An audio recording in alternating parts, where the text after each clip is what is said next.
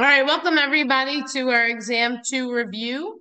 I will be sharing with you guys some information and I'm going to review the best I can. Were there any questions at all? It'll be a 50 question test, 5 math, okay? Same as last time. You'll see primary, secondary, and tertiary on here, like you did last one.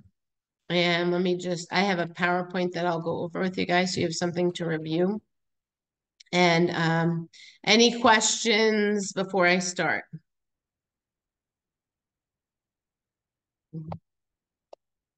Alrighty. Let's see here. I just have to open it. Just give me a second. All right, so the study guide is really good. It's helpful for us. So if you want to look at that, that's a good thing to look at. And we're going to take a look at this PowerPoint. All right, so first thing we look at is going to be our rural community. We look at the consequences of poverty in this rural community. We know our highest risk group is going to be our kids, minorities, single families, especially those that are headed by a woman. And our Hispanic rate is the most at risk.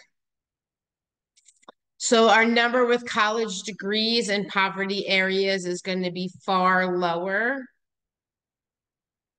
And this gap has increased over time. Okay, so what do you think that's going to do to unemployment? Make it go up. Yeah, of course, make it go up. Good. And then when we take a look at our rural communities, what do we look at here? So I want you guys to look at the pictures and they sort of help you out here. So we know that they're bent over half the time, right? 12 to 14 hours a day takes a toll on them. Their back and their neck are going to be our most common types of chronic pain. Low back pain that radiates into one leg, we know is sciatica. And the nurse is going to Why? assess the client to see whether it's increased by any of the following. If they like, it'll be increased by things like bending, lifting, sneezing, coughing, that kind of stuff. Okay. Let me just hold on. There we go. I'm just going to do us as a slideshow so you guys can see. All right, so we take a look at those people, right? And then we look at our health risks in those rural communities. What do we know about our rural population? They don't have a lot of leisure time. They have a lower rate of compliance with things like seat belts. And very important, chronic disease is more prevalent, meaning you see chronic disease more in our rural communities. Remember, because they know each other very well. And so they're not going to share with healthcare providers about things like abuse, about domestic violence, because they're afraid that their neighbors are going to find out about it. Okay. So they're far less likely to report sexual assault, drug use, or any mental health because they worry everybody else is going to know about it. When we're looking at our primary and tertiary and secondary things for our migrant workers, because there are pesticides that are sprayed everywhere, we're going to prevent exposure. So we're going to provide education, right? And teach about risks. Secondary, we're going to conduct screenings, right? And we're going to give those hand washing stations to decrease the risk.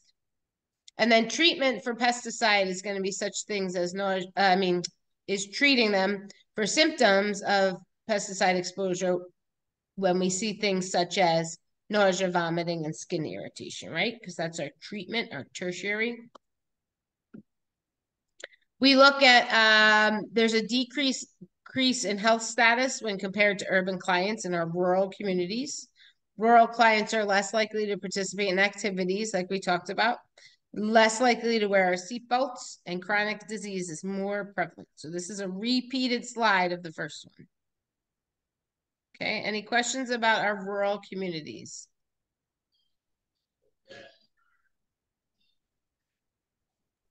No, ma'am. Okay. And then we look at culture. We know about Mexican culture. What they like is to have the nurse be the authority figure, maintain their dignity, be able to relate. Our Mexican culture, they like some chit chat before we address any concerns. Okay. And touching is seen as a caring gesture in our Mexican culture. Families with children are our fastest group of our vulnerable homeless population. They're growing the most. Single motherhood is increasing. We know that there is a direct correlation between lack of education and poverty, and a direct correlation exists between poverty and poor health outcomes.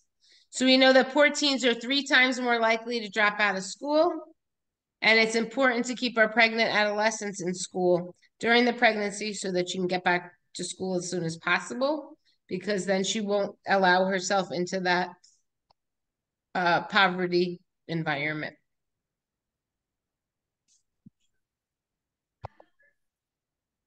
All right. Homeless access to healthcare. Where do the homeless get their care? In the ERs, right? So they have the same problem accessing care as do those in poverty. So it's usually crisis oriented, meaning they go in the ER because something has happened. And so our cost of service is high, but it is in our ERs, we can't really refuse them. So it takes a toll on the healthcare system as a whole. Homeless adolescents living on the street, we see them having earlier onset of sexual activity. They're going to be our ones who are at higher risk for those communicable diseases, right? More likely to use drugs and alcohol. So we look at those people who are vulnerable, HIV, know that they are susceptible. We know who's susceptible to that. Our IV drug users, recurrent sexual transmitted infections, and those who have multiple sex partners. When we're looking at our mental health in our youth, we know that we need to teach them about social skills. That'll decrease our violence among our youth. So we want to do things like helping children to talk to one another, how to get along, those kind of things.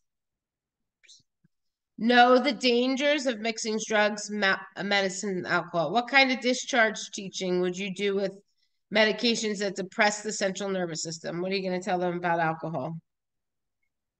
No alcohol. Right. Alcohol. Yep, because it's gonna depress the whole central nervous system.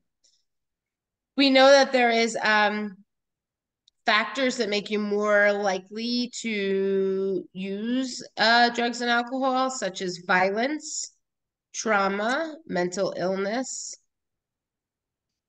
right? And how would what's a nurse going to teach the parents about vaping? No vaping. It's just as bad as smoking. Yeah. What did we worry about? The carcinogen, the cancer. Yep, something else though with kids. Collapsed lung. No. Little kids getting a hold of it. Good. LaShonda, tell us about little kids getting a hold of it. What do they get to? Uh, they get to the fluid that's in there. I don't. Very they, good. I The don't know oil. what Keep it is. going. The oil. Perfect. So, And what does the oil do to them?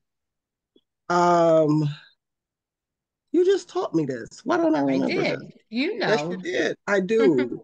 It's Um, poisonous to it's children, right? poisonous to kids, right? The vape oils are poisonous to kids, so we are going to teach those adults who are around kids, don't let them get hold of that vape, okay? All right, we look at nicotine, how we talk about vape products, and here you go. Vape oils are poisonous. Please make sure you know that. We talked about congregational and institutional based nursing care. Remember, congregational is when they focus on a specific congregation. And so they take care of one large group all on their own. So they're very autonomous and congregational. And then they have institutional, where they work with the church and other entities. So they help caring for the community with other people. Okay. I have a question. Uh-huh. Would you say institutional is like prisons? Is that what you mean? Like No, the, so institutional is under parish nursing as well. okay. But what it does is the nurse that works in the institution, meaning in the temple or the church or whatever, goes to some other community sources, say like a support group, and then brings them in, or we'll go to a nutritionist and have the nutritionist come in and teach healthy eating. You know, they're going to look at obesity, those kind of things. So you're going to create education programs with these people so that they can teach to the church. So what would you say the other one is, the congregational? So that's when it's just the nurse all on her own. She's not going to have other people help her. Okay. She's going to go and take care of everybody and do the best she can. Oh, okay. Thank you. Mm-hmm. All right, there's two words on here that I want you guys to know with rural health nursing, and that's going to be our spirituality and our religiosity. Spirituality is like our attitude and beliefs about God. And then religiosity is what we do with a specific religion. So our traditions, like whatever we believe and whatever we act in. Okay, so those are two definitions that I like you guys to know. So for a parish nurse, some things she can do: hold a class with youth and parents on healthy eating, encourage a variety of activities. This is if we're working with obesity, okay? Encourage a variety of activities and discourage extended inactivity. Encourage healthy snacks. Encourage parents to be proactive and make sure that they're participating in sports, recreation leagues. With secondary prevention, we're going to do weight screenings. And then when we get to tertiary, we're going to make sure that we do weight reduction, right?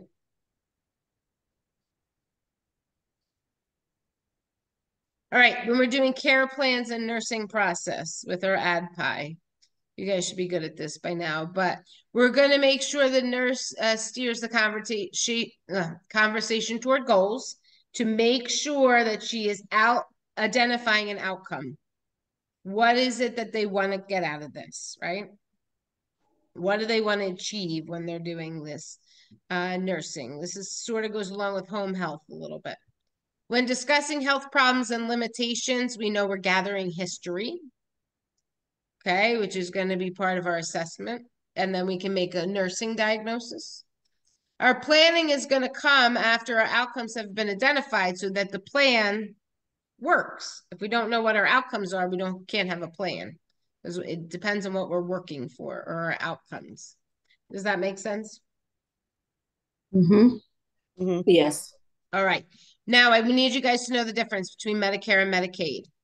Okay. Medicare is going to make sure that you have to have skilled nursing care. So what are some examples of skilled nursing care?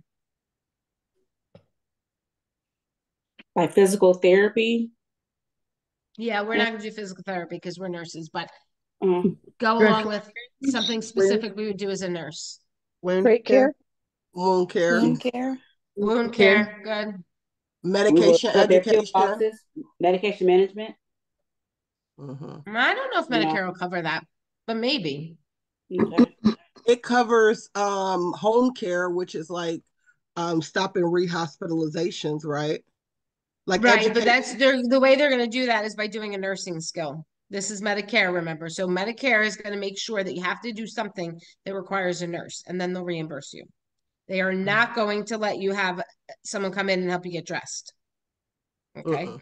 Medicare is not going to do that. Medicaid will. Medicare will not. All right. So anything that we know that Medicare and Medicaid are both federally funded, but Medicaid is state by state. It's administered by your state. Okay. The way to remember Medicaid is state by state in addition to being federal, is that Medicaid in every state is a different name. So that's how you know it's run by the state, okay? And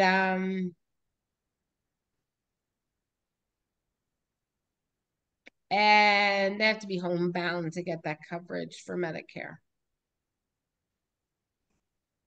Right, so Medicare, like I said, will only pay for home health care by skilled professionals while the client is homebound, where Medicaid doesn't necessarily say they need to be homebound. And Medicaid may give reimbursement for home health aides. So what ends up happening to a lot of our older clients is that they go from Medicare to Medicaid so they can get that assistance. Okay. Remember, Medicare, the way I like to think about this, has the word care in it. So we're taking care of those older people. And Medicaid is going to be aid. We're giving aid to those that need it. Okay. So it's financial. There's just a little comparison for you guys to look at. People over 65, disability versus low income families. Medicare has hospital services, medical care, prescription drugs, as does Medicaid. Low monthly premiums on your Medicare. So it's usually 80-20. Medicaid is not going to have a cost. And then enrollment, you don't have to know that. That was just little thing. We look at hospice care, which was our chapter on home health care. What's our goal with that? Comfort. Comfort care. Yeah, and giving dignity, right? Dignity to our patients at end of life and families.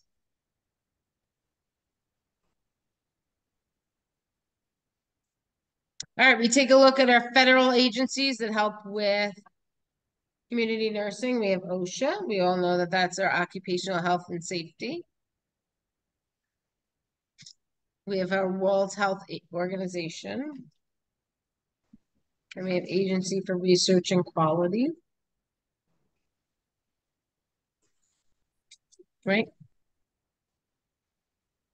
All right, and then this last epidemiology we talked about tonight, you guys will learn this in your class this week if you have not had class yet. So epidemiology is going to be our study of health-related things and why they happen. We look at the causes if we're doing analytical. So example, why do some people get things that other people don't? And how does it occur? We look at that triangle, important please to know. I want you to think of examples for host, environment, and agent. So what are some things we look at with the host?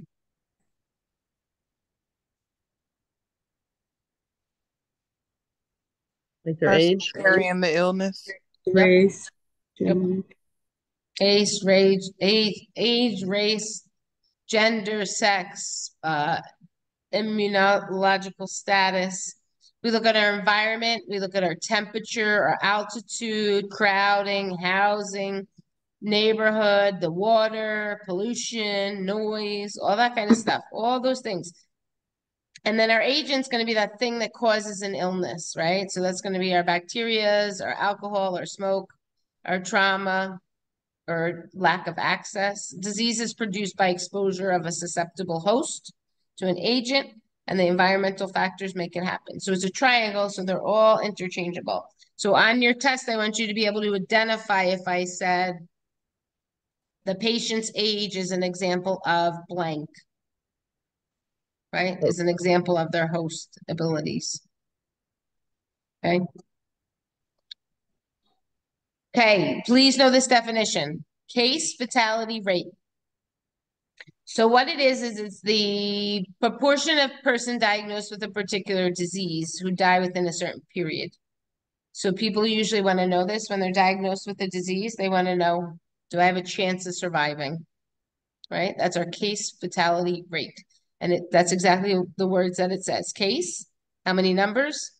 Fatality, die, and rate. Individuals with immunocompromise, we know are at high risk for contaminated foods or waters. We know those are going to be people like on AIDS with chemotherapy, organ transplant, right?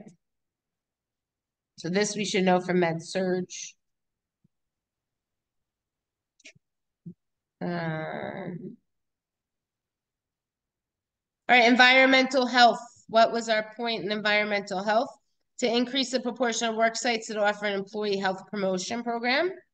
We want to see an increase of work sites that offer an activity program, increase an employee nutrition program, reduce deaths from work-related injuries, reduce work-related assaults. Okay, that's our environmental.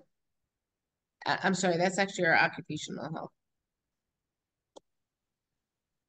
We take a look at how does the environment impact our health. We know air, water, chemicals, climate change, environments, agricultural. So all these risk factors, you know, if you're exposed to some of them, pesticides is going to be a big one with respiratory system, right? So we think about that.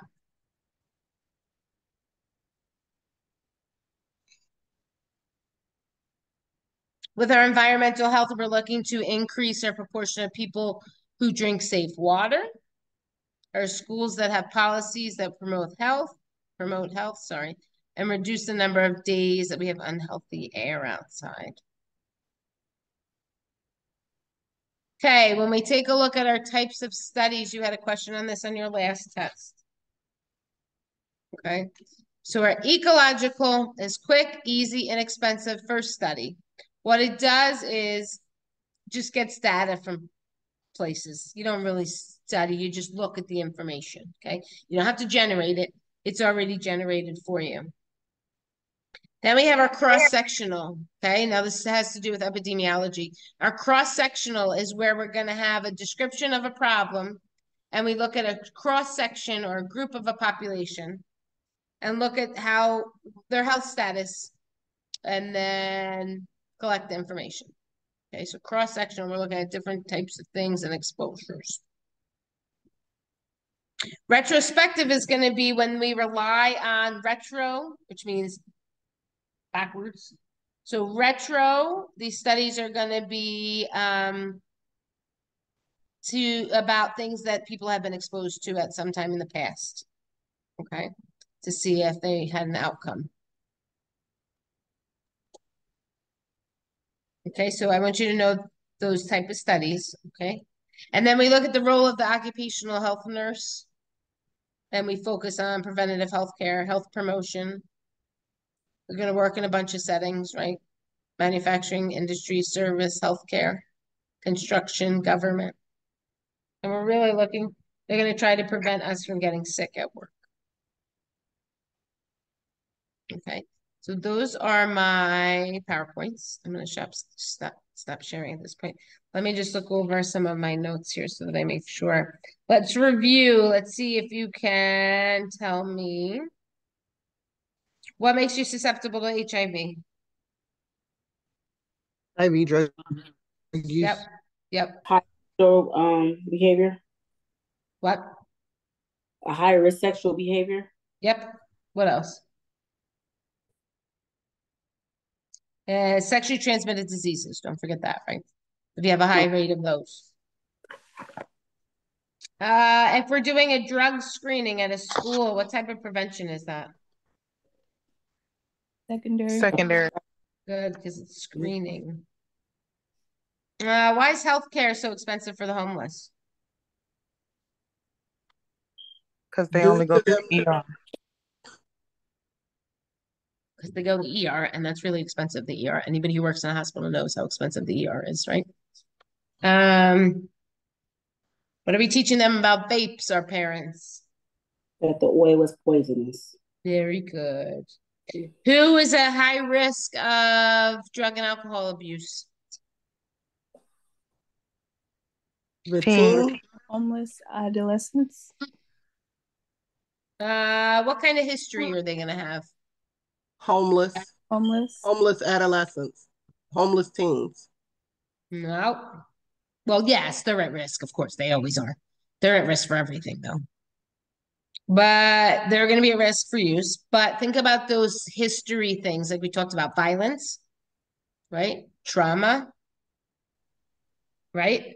Parents, genetics, Parents with addiction, you will see that repeat itself. And mental illness. Those are our big four things with our drug stuff use, right? Let's see. What are some things we can do as a parish nurse for primary prevention?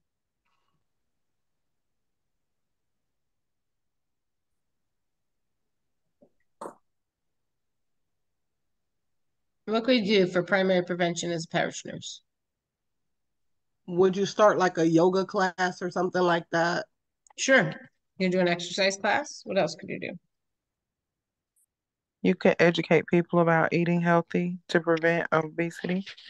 Good. And when you're teaching them about eating healthy, what do you think you're going to do? If anyone's ever been to a church that has snacks after the service, what kind of Make sure snacks are you going to healthy. make sure? Healthy snacks. Yeah, you're going to make sure they have healthy ones. Right. And I can remember being a kid and going to a religious group, and we would always have cookies afterwards. That was definitely not good. We needed a parish nurse there. Mhm.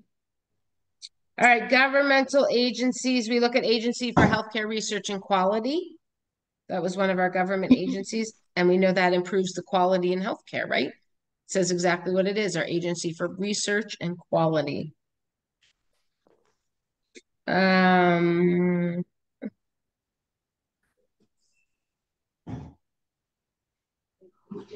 Okay, what kinds of things are we going to do for secondary prevention for our teens? Screenings. Yep, for what? Um,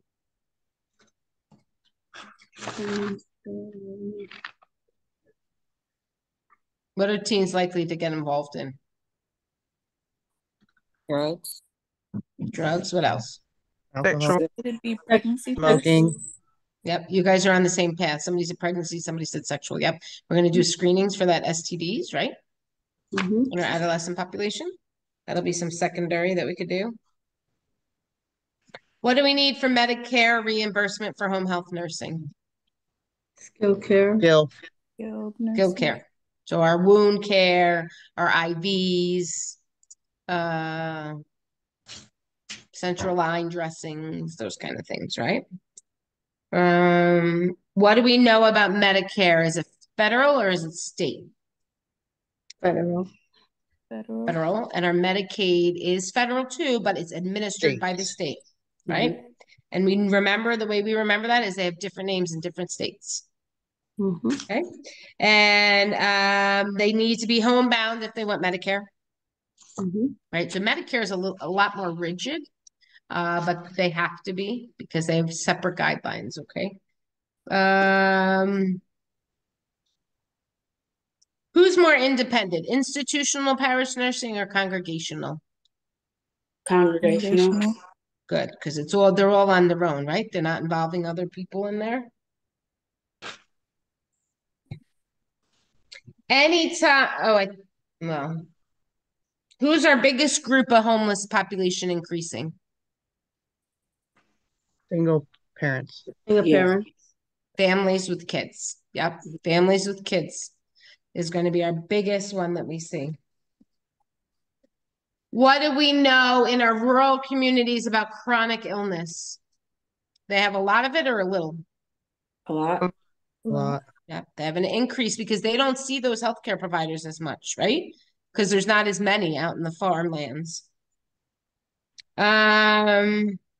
We also know that they have a lack of reporting, a lack of anonymity. Why is that? What do they not report? Rapes. Rape. Yeah. Abuse. Abuse. Yeah. What else? Mental illness is going to be a big one they don't talk about. They don't report because they're afraid everybody will know it. And there's a stigma with mental illness, as everyone knows. If we're working with our Mexican immigrants, what are we going to do with them before we start caring for them? Chit chat. Talk. Good. Yeah. Touch is okay for Mexicans. Yes. Or Mexican culture. Yep. What's our case fatality rate?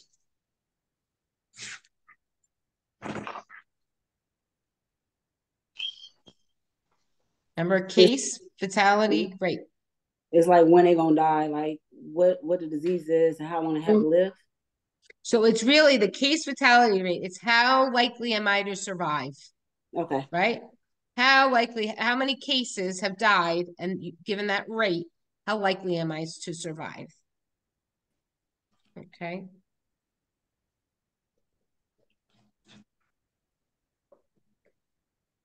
If somebody is looking at a study and they're reviewing evidence that they already had, they're just reviewing. What kind of study was that? Do you remember? Is that the ecological or no? No, we're reviewing what's happened over the past. Oh, Retrospect. retro. So that's Quality retro. of Good. Remember oh, retro, the way I always tell people to remember this is retro. Think about like when they say retro clothing or retro, like now everything's 70s. So it's retro, right? It's in the Okay. past, it's coming back. So that's how you remember that one, retrospective. Okay, it has the word right in there. What is the World Health Organization? What does it do?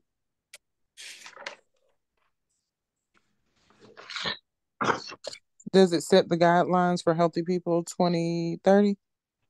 No, but that was close. World Health Organization. It sets the guidelines for nursing or healthcare. It does. So Let's be a little more specific, guys. You're on the right path. What kinds of it, things?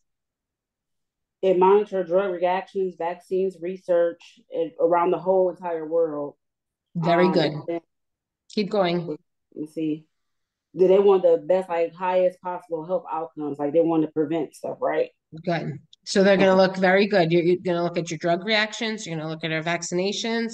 We're going to look at our research. We're going to look at pandemics, right? Internationally occurring things, right? And our public health initiatives. We're trying to get countries all on the same page. That's our world health. Remember, it's world health, so it's going to be broad. Okay.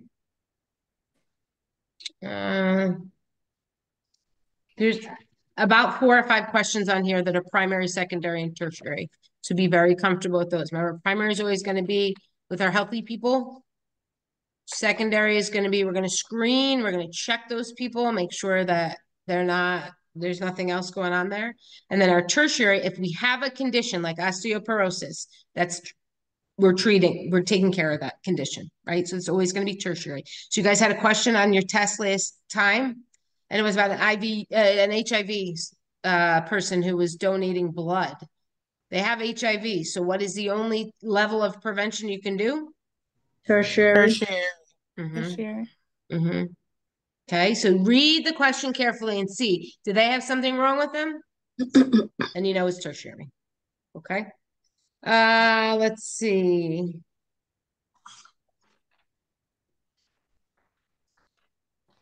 Who gets the sickest from contaminated waters? Third world countries. Yes, but I want you to be very specific in the United Homeless States. people, like Yes. Homeless, rural, the Well, rural. so it's going to be our immunocompromised people. They get the sickest, right? Because they don't have that in them to be able to fight it off, which other people will. So so just be careful with that one, okay? You want somebody that's immunocompromised because they can't fight off the germs like healthy people can, right? So be careful on that one. Let's see. Okay, when we're looking at our environmental safety, I did not go over this in my class, but it is certainly in your book. There's 3 R's that we're going to look at. Anybody know what they are? What's 3 things we want to teach for environmental health? Reused, recycle, and what's the third one? You're right. You're exactly right.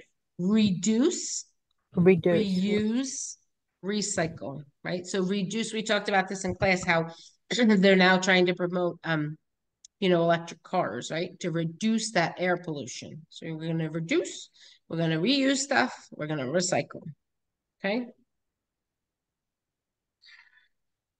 When we are in the home, when we're in a client's home, what are some things we're going to look at? safety wise? Safety, like Rugs, row irregular rugs, temperature, handrails. water, Will we make Tashana, sure I they think you have just said food? it. Tashana, what'd you say? Temperature what? temperature of the water. Make sure it's not too, Good. What else temperature are we gonna look at? Home, temperature inside the house. Keep going. What appliance are we gonna look at? Stove, furnace? Stove. Well, the stove to make sure it's Mhm. off. But before we get to the stove in the kitchen, what do we want to make sure is working? their heat. Refrigerator. The refrigerator. The refrigerator. Good, the refrigerator. Because think how much, if you go into somebody's home and they don't even check the temperature in the refrigerator, the food's gonna be bad. They're gonna expose themselves to all kinds of things, right? Mhm. So that's pretty important when we're looking at that. So our priority is going to be stuff like what can make them really ill, like a fridge. Yes, mats are important, and yes, they can fall. But our priority is going to be those ultimate things that's going to keep them safe, right? So we want to make sure temperature's working in the house. We're going to make sure that the thermostat's working, the fridge is working, the stove is off, those kind of things, okay? Safety is always important, but they're not going to die from, well, I shouldn't say that. They could die from falling on a mat, but you want to really focus on our priorities there, okay? What else? All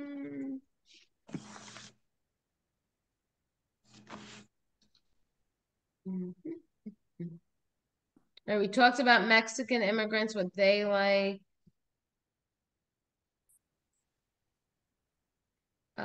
If we wanted to work with somebody on a chronic wound, what are we going to want to do with that chronic wound? Would you want to medicate it first? Make sure they got pain meds before we Nope. start messing with them? No? No. Think about wounds. What do they have to be? Clean. Yeah. Very good. Don't look too far into it, guys. Exactly Okay. right. You want to make sure that that wound is cleaned, Okay. right? So yeah, you want to give pain meds, but you're getting real specific. Like what if you can't give pain meds? So the priority there is again safety and quality for the patient. So we want to make sure everything's clean. Okay. And that's regardless of anything. We know that our young, homeless, pregnant women are at risk because we got to keep them in school, right? Who's most likely to get abused? Children. Elderly. And Yep. disabled kids or people? So it would be kids under 1 and elderly. Because kids under 1, they can't communicate. They don't know what, shaken baby syndrome is common, but our abuse we see prevalent in our older people, unfortunately, which seems so not fair, but it is what we see. All right. So you guys have 5 math questions. So those will be kind of like the ones you saw last time. You want to know how many select all that apply there are? Mm-hmm. Well, on my test. So Yes. this is that every teacher does like a different version, but on my test, I'll tell you we don't all have the same test. So we pick the questions.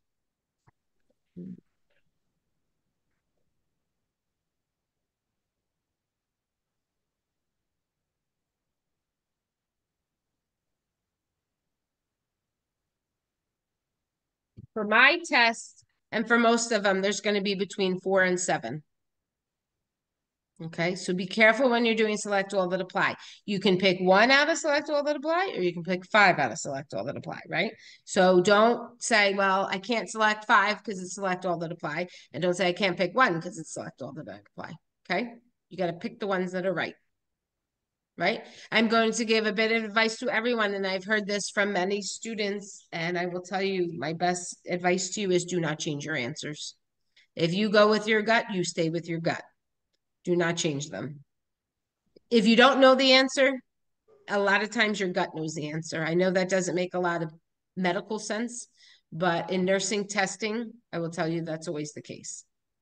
That's not in testing all around the world, but Okay, so just a bit of advice. And any other questions that are out there on the study guide or anything? No, ma'am. Thank No. you so much. Okay, Thank so you. just study your study guide, listen to this review again. Sorry, you got to listen to my voice, but I'm giving you a bit of advice here. Listen to it, just even if you're driving in the car, listen 5 minutes and then mute me for a little while. But just as long as you guys know that you can review this, I will put the recording out there. I will send it to your professors tonight, so they will be able to share it with you, okay? Yes, All ma'am. right, to everyone, take care, stay healthy and careful. Good Thank evening. you. Thank you. Thank you. Okay, Thank you. you're welcome.